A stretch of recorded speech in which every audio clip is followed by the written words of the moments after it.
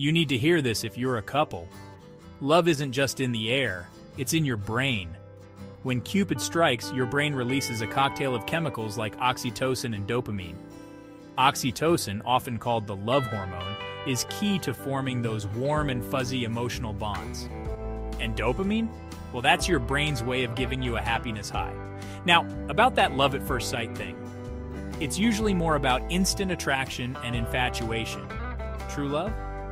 That takes time to brew as you get to know each other. Psychologist Robert Sternberg says love is a mix of intimacy, passion, and commitment.